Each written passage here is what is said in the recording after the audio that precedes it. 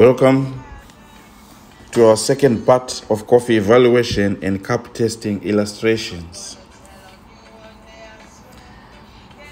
After infusing the water, the crust is then broken for at least 4 minutes, but not wait for more than 5 minutes.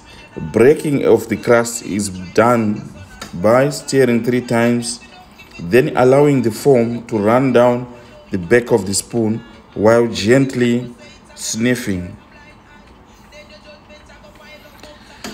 Remember, the crusts can vary depending on how you pour or the level of development of the coffee.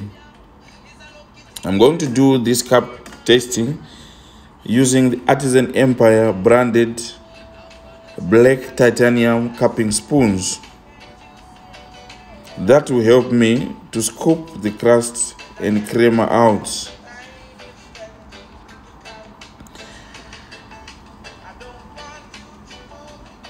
The fragrance and aroma score is marked on the basis of dry and wet evaluation.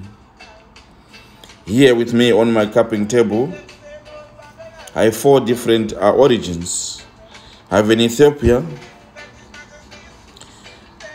Chef, it's a natural processed coffee, and a heirloom variety.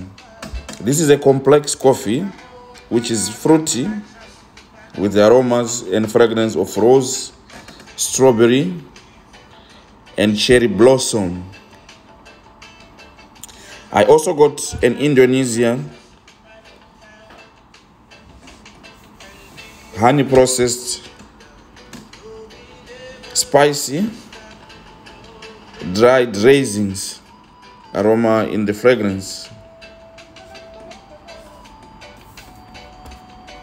The third coffee that I have is a very complex coffee, Panama Geisha, with caramelized sugar aromas, cocoa nibs, floral orange blossom, and bubblegum.